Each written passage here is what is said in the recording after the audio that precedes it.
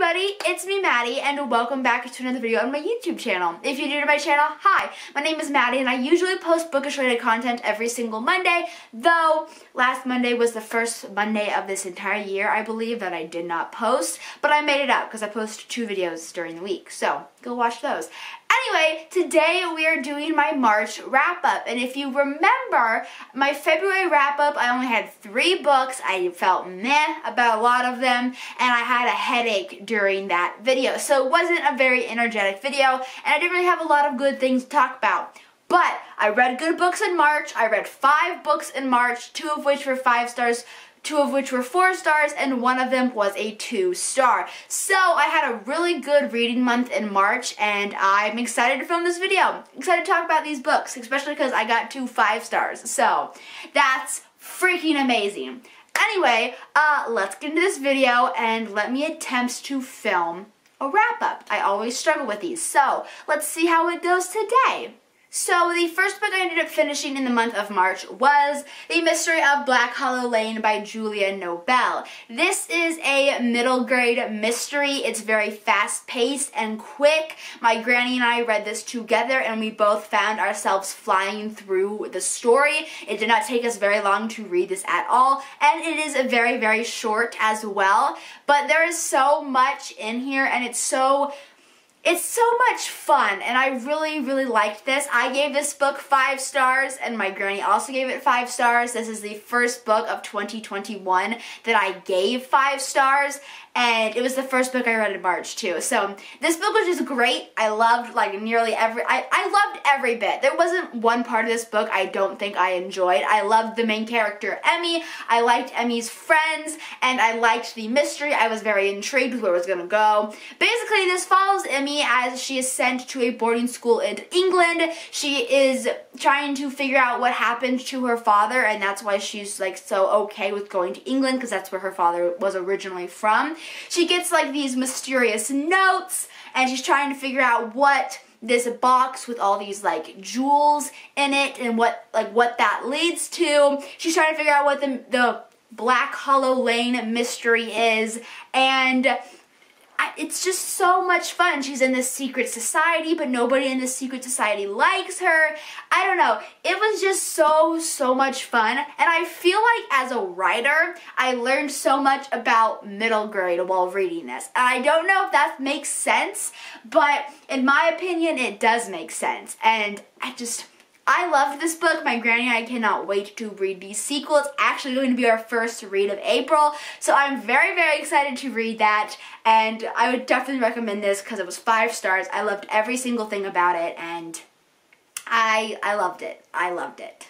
Okay, and then my granny and I ended up reading not a very good book. We ended up reading The Heroes of Olympus by, it's called The Son of Neptune. I'm sorry. I saw giant letters.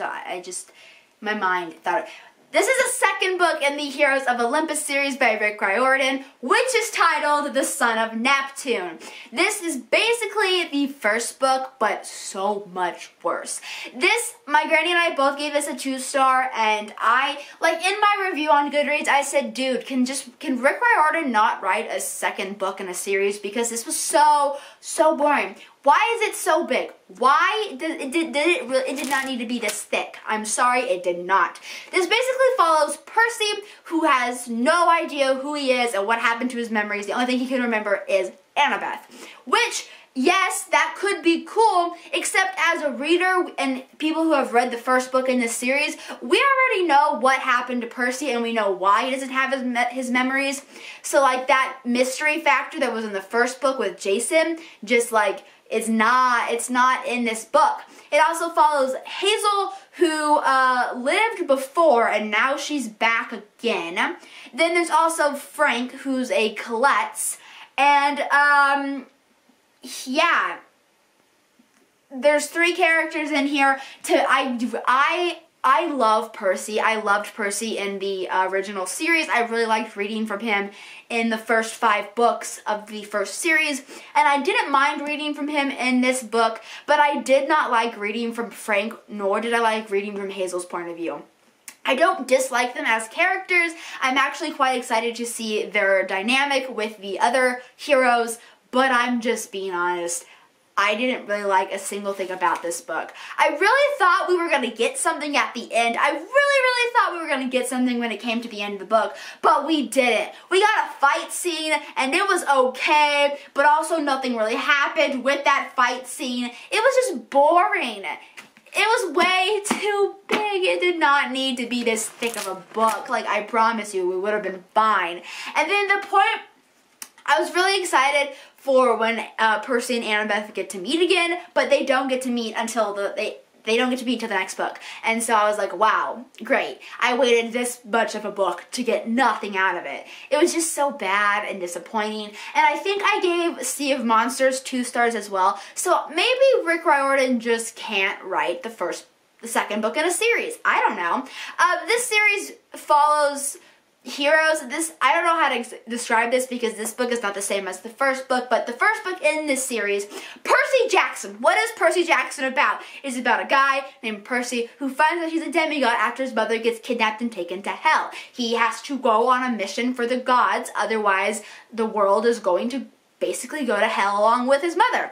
That's the Percy Jackson series in a nutshell. Not a very good nutshell, but a nutshell nonetheless. Alright, so the next book I read in March is my second 5-star. This is a book I read on my own. My granny didn't read it with me, though I think she would have loved this. Maybe she would have liked it as much as I did.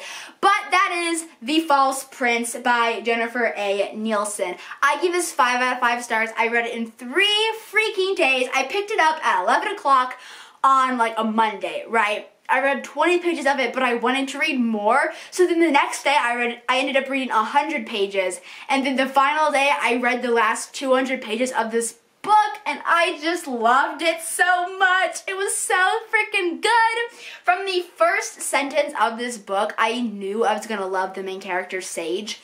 I don't know what it was. No, I do know what it is.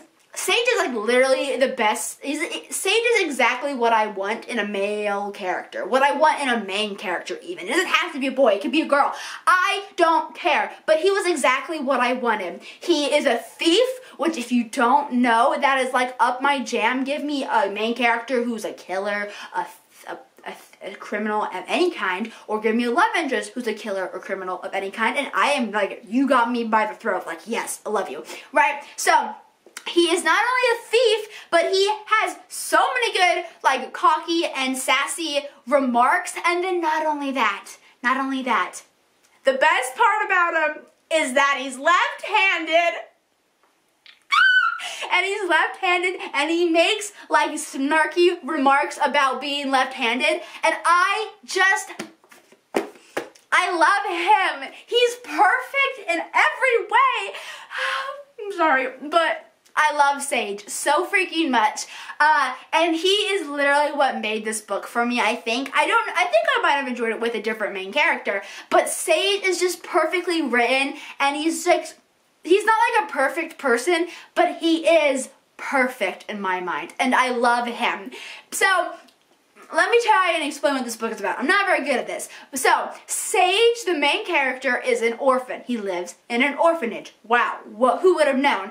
And one day he ends up coming back to the orphanage only to find out that a man named Connor has bought him off of the orphanage lady and is planning on to train him to take over the throne and act like the king's long-lost son.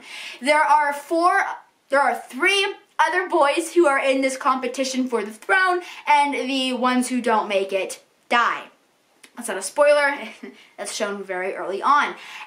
There is so much more to this story. I liked all the boys. I really thought, at the beginning of this, I thought it was going to be a gay romance between Sage and then the boy he hated right off the bat. But I was like, oh, is this haters to lovers? Because I am down with that.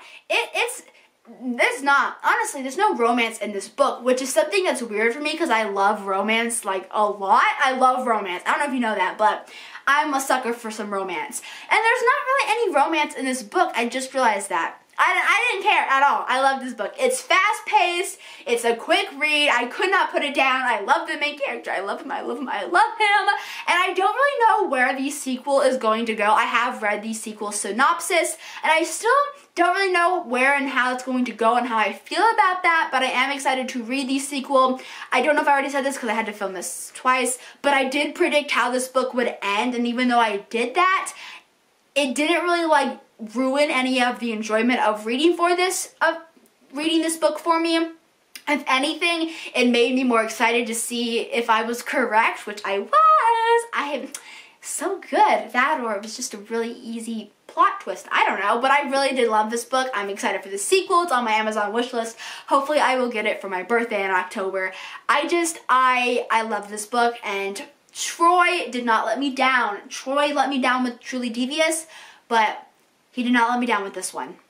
And I don't know if I mentioned this, but I gave The False Prince 5 stars. So we had a 5, a 2, a 5. And then I started reading the Shadow and Bone trilogy, the Grishaverse trilogy, with my granny. This month we read Shadow and Bone and Siege and Storm. I give this a 4 star, which was originally a 5, and this was originally a 4.5, but I knocked it down to a 4. I am filming this on the 30th, so we actually haven't finished it yet, but I already know I'm going to give it a 4. And so I don't really know my granny's rating for this yet, but I will put it on the screen right now so you guys know. My granny gave this a 4 also. So 4 from me for this book and my granny, and a 4 from me on this book and whatever's on the screen for this book for my granny. So, yes. I put these together because I don't really have much to say. I did enjoy them less upon reread. Even though I love Nikolai and he's in this book, I don't know. I didn't enjoy them as much as the first time I read them I did. Also, I have become more like picky on how I rate books and how much it takes to get a 5 star from me. And upon reread, these just didn't do it. And I did enjoy reading this book, even though I've read it before. So it's not like my enjoyment of reading was less. I guess it's just because I'm more picky. One thing, though, that has not changed, I still hate Mal. My granny doesn't understand why we, as a fandom, collectively dislike Mal. And I tried to explain it to her, and I said, you know what, Granny, I don't actually know why none of us like Mal. I know there's a few of us that do, but I said, I don't know why we don't like Mal. It might just be because there are 2 other much better love interests for Alina, but I don't really know why. And upon reread, I still don't know why I hate Mal. I just don't like him. Maybe it's because, I think it might be because the Darkling and Nikolai are so much more developed than the friendship Alina and Mal have. I'm sorry, I don't see the relationship at all. Romantically, I hate it. Anyway, yeah, 4 stars for each of these. That's how I finished off the month of March. Not a bad finish. We had one rough, we had like a woo, you know, it was like, it plateaued at the end. So, anyway,